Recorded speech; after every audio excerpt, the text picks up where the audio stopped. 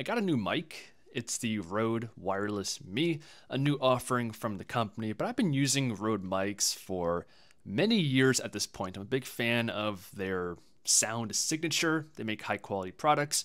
Always been very happy with the Rode products in the past. I got this one in particular to replace the lav mic that I've been using with my DJI Action 2 camera. I'm certainly going to miss some aspects of a wired mic. Yeah, you don't have to charge it. It's always on, no interference. But hopefully this new wireless system and all the benefits it brings will more than compensate for that. Now, the Wireless Me isn't the most premium wireless microphone that Rode sells. They have the much older Wireless Go 2, and that's marketed as the professional choice. It's more expensive, $300. You get a second receiver, so if you want to do interviews, you can clip one onto each person. The wireless signal, the range is longer, and they have backup recording on the actual device in case there is interference. But honestly, if you're looking for the best, most premium wireless mic, I think that title goes to the DJI offering. It's newer, the design is more sleek, usable. The display on the actual receiver is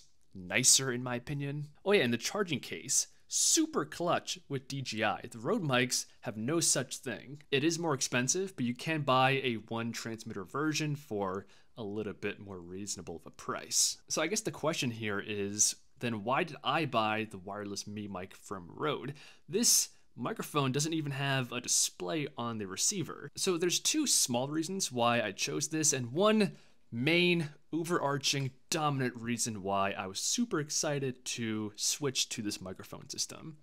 So the first small reason is that it's wireless. I did want to try out a wireless mic and see the creative benefits it might offer me, but I wasn't explicitly looking for a wireless mic. It's just a nice side benefit. The next thing is the price. The Wireless Me is affordable, $150. But the main reason why I chose the Wireless Me microphone is because of the auto gain assist. And this is a feature that neither the more premium Wireless Go 2 has or the DJI mic. And to break that down a little bit, there is an app with the Wireless Me. You open it up, you connect the microphone to it, and it's just a switch. You can toggle on auto gain assist, and that means you do not have to adjust manually any gain settings. With every other mic, adjusting the sensitivity, which is the gain, is always such a pain. If you fail to properly adjust the gain, the audio could peak, it could be way too quiet, both of which things completely destroy the end audio quality. So let's go ahead and put this feature to the test and see how good and effective it actually is. Now, this whole video up until this point has been filmed on the Rode Wireless Me microphone with the gain assist on, but I've been inside a controlled environment, so the audio should have been really good. This is the obligatory super far away wireless mic test. I'm over here, by the way, behind this series of plant life. This is pretty far, maybe like, I don't know, 100 feet. Should be within the capabilities of the Rode Me microphone. Now I'm migrating behind this bunching of trees and bushes. So even though we lost the line of sight, hopefully you guys can still hear me. And now we're back in line of sight. I'm gonna walk towards the camera. Now I did try and do this test with my Android phone, so using this mic with an Android phone, and I couldn't get it to connect. Not sure why. I downloaded the app, I did everything you're supposed to do, but it was not working with my Android phone. The first part of this video was done on my iPad, so it worked with my iPad just fine. And right now it's with my DJI Action 2, and I know this works. A big question I had with wireless microphone systems is how do you turn on the mics, connect them, and once connected, does it stay connected to the camera even if you turn the camera off? So right now everything is off, and that light indicates that the camera is charging the unit. Not sure how I feel about that, but okay, if we go ahead and put the camera on, camera is on, and the microphone stays off. To activate the mic, you hold down the bottom button until that second light turns on. Then you want to grab the transmitter, turn it on, do the same process. You see the lights And once it turns solid on both ends, it is connected. Very fast process. So if I go ahead and hit the record button on the camera, and I talk into this microphone, you guys should be hearing me on this microphone. So what happens now if you shut off the camera, but you want to leave the microphone system connected so that way next time you hit the record button, it's all good to go. So let's go ahead, power off the camera. Okay, camera off. You're gonna see that if you don't do anything to the microphones, aka manually shut them off, they stay in the connected mode. So if you go ahead, turn the camera back on, and we hit the record button, the microphone system is still connected and being used. So to me, this is fantastic. You don't have to worry about reconnecting the mic every time you shut off your camera. All right, now we're gonna put the gain assist, the automatic gain assist, to the ultimate test here.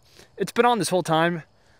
Honestly, if you buy this camera, I don't know why you wouldn't have the gain assist on all the time. It's kind of the whole reason why you buy this. So I have that on right now, and the mic is placed on the chin strap of my camera, just below the chin guard, meaning that it's going to be exposed to wind when I'm riding. I do have the wind protector on. I recommend keeping that on at all times, just like the gain assist. So this is how it sounds when I'm not moving. And now I am actively in motion, going about 15 miles per hour. So there should be a combination of wind noise, mechanical noise. How does it sound? Ideally, the levels between back then and now should be kind of okay without me having to do anything. Because usually with my other basic lav mic, in post when I'm editing, I always have to boost quieter segments, kind of like right now, and then lower the gain when I'm in motion. Okay, this is overgrown. Now in a second, I'm going to move the location of the mic to inside of my helmet. That should reduce the wind noise, as well as bring the mic physically closer to my mouth. And we're gonna see how that is. Now, I did just realize that my camera, the gain was set to +2, which is not a lot, but I did just go in and change it to 0, the lowest possible gain sensitivity in my camera. So how does it sound now? The microphone is still on auto gain, and there is a setting for like the output volume to the camera, and that has always been set to low. I think most people will want to keep that on low. So the mic, auto gain assist, the low output, and now my camera is on +0 decibels. Does it sound any different? The mic is in my helmet right now, so it should be protected from the wind. Let's pick up some speed here. I mean, it should be pretty similar to before, but it's a little bit quieter. And technically, this is the quietest that the mic will get, unless you put it in manual settings and you put the decibel reading way down low. Now, let me go ahead and switch the location of the mic to the chin strap just outside my helmet, exposed to more wind. All right, mic is in that new location, exposed to a lot more wind. You guys be the judge. That's gonna conclude this video. I'll leave a link to this product below. It will be an affiliate link to Amazon. If you use my link, I could earn a commission. Helps to support the work that I do here. Another great way to support the channel is just leaving a like on the video, subscribing. It helps to grow the channel, spread the content. I greatly appreciate all of the support. Definitely leave a comment below letting us know your thoughts, views, and opinions on this mic. Right now we're not moving, a bit quieter. We're about to gain quite a bit of speed going down this hill.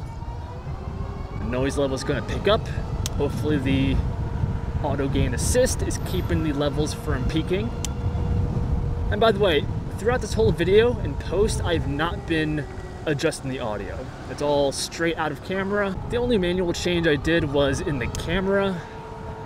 For the first bit of the riding footage, my camera was set to +2 decibel, very minor. But as mentioned, I switched it to 0, so neutral, hopefully isolate the performance of the mic in these various conditions. And the very beginning of the video, when I was using the mic with my iPad, there was no separate gain for the iPad. So hopefully this video gave you guys a good idea of the performance of this camera. Hope you guys enjoyed, and I'll see you guys in the next one.